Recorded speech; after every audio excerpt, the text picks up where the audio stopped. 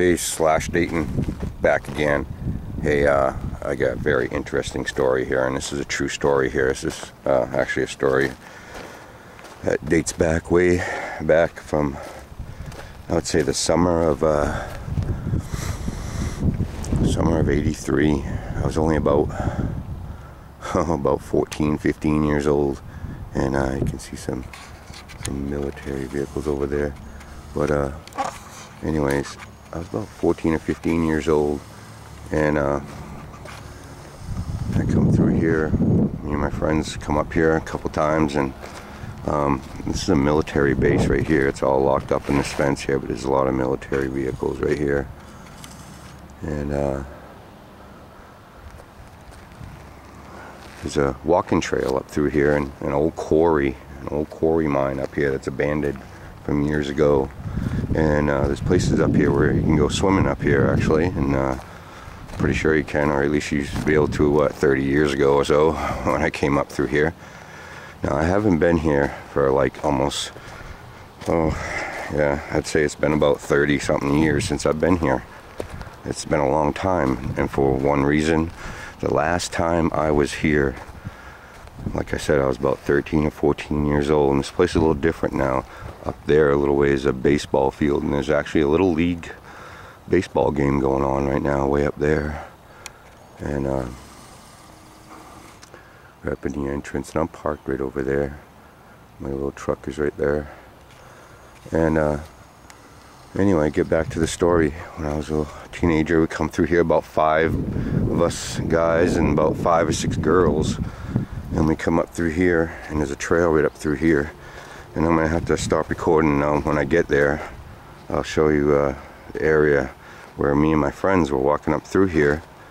And now, this is a long time ago, and like I said, this is the first time I've been back here since. And the girls started screaming, and they said they saw a guy in the woods. So me and my friends, we started looking in the woods, and we seen this dude laying on the ground, and looked like we thought he was drunk or something like that.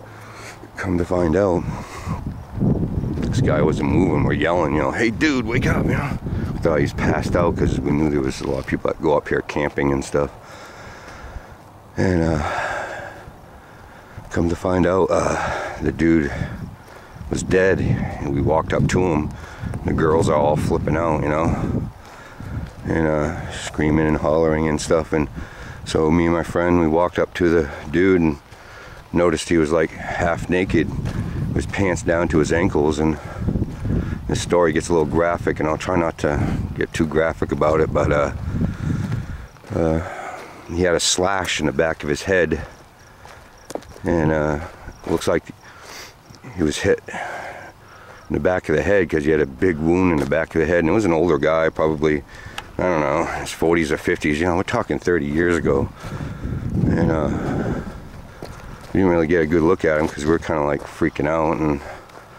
And so anyway, we told one of the girls, and I think one of the guys, to run back down this trail over here, and go to one of the houses and call the cops that we found a dead body over here. And and it was right up through these woods up in here. And man, cops came and told us that we couldn't go up there swimming, because they think the killer might still be in the woods. They didn't have no idea. And so it looked like the body was there for a couple of days from what they said. So we still couldn't go up there, so we had to turn around. Next day, of course, we were all in the paper and stuff, and I'd like to look up that article someday. I will. And the next day we find out that the story was that the guy was up here camping, and he had a young boy with him, and made a pass at that young boy. And he was a teenage boy, I guess, around our age. And I guess that guy made a pass on that young boy, and the young boy picked up an axe and hit him in the back of the head, killed him. Well, that young boy got trialed for manslaughter, and was sent to a boys' home till he turned 18, and then had to go to a prison till he turned 21. Now, that young boy that did that was To me that was self-defense, but he still got manslaughter, charged with manslaughter. And there's some people coming up right there, so I want to tell my story before I shut off here. And one of my buddies got into trouble, the one that was with me that found that dead body. And he got into trouble a couple years later and then called me and said, "Hey, Steve, I'm in the boys' home up here in a couple towns up here in Portland, and I'm in the same cell as the kid that killed that body that we found." I was like, "Oh my word, what a coincidence, man." It was just a weird story, man, that he would be in the same boys' home as the dude that he killed. Man, what a story. So I'm gonna go up through here, and if I find the site, I'll get back to you. Hey, Slash Dayton, back again. Hey, I don't have much memory left, so I really gotta make this quick. But this is the spot right here. Man, me and my friends over 30 years ago, I just bumped into a buddy too. Actually, he's my realtor. He's one of my friends from years ago, and he got into realty, and he's actually the one to help me buy my house, but I didn't want to record him because you know, it's a little awkward.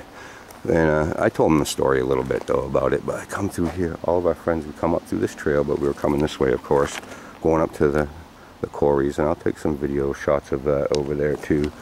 But the body was right in here, man. I know for sure this is where it was. I remember it now.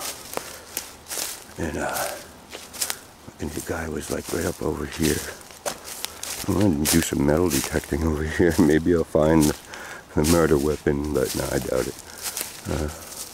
It was right there, right by that tree, right on this little embankment right here. The guy was laying right in here. They must have been camping in this little spot right here. Or something. I don't know. Or chopping wood because he had an axe. He's right here. Me and my friends on a dead body.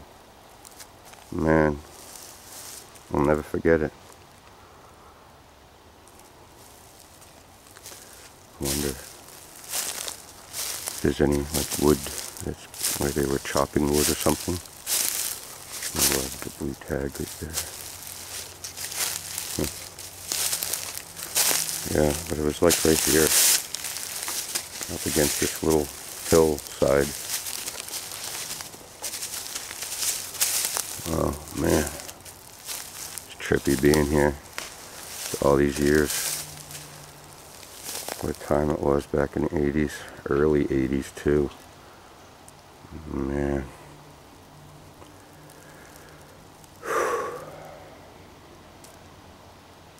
Yep. What a time it was. Just a bunch of me and my friends and some girls trying to go up there and have some fun. And our day got ruined. Finding a dead body.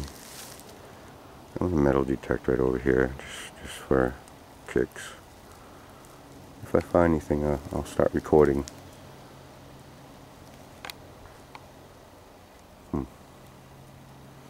Right there.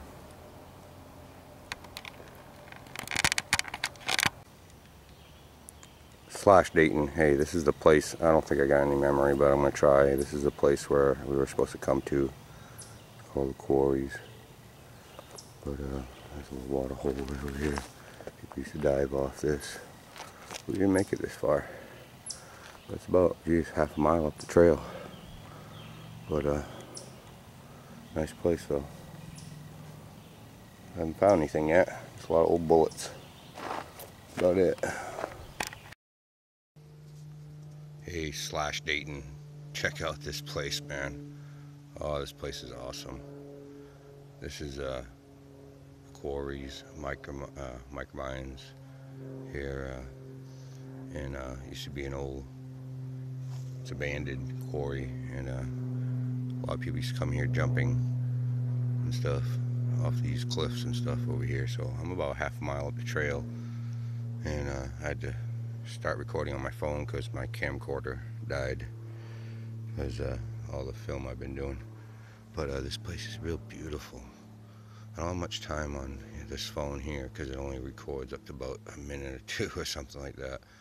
So look what I found over here. I started coming over here and I haven't found anything but a lot of bullets, a little bit of clad, but about it was kind of deep, about 6 inches deep here. Found a Merc, another Merc. Ain't that awesome? It's a little dirty. I can't focus in here, but looks like a 41 or something like that, I think. I don't know, there it is. But still nice. Awesome. Found some silver. Made my day. All worth it coming up here. That means, guess what? I'll be back. Look at this place. It's beautiful. What a nice day. That made my day.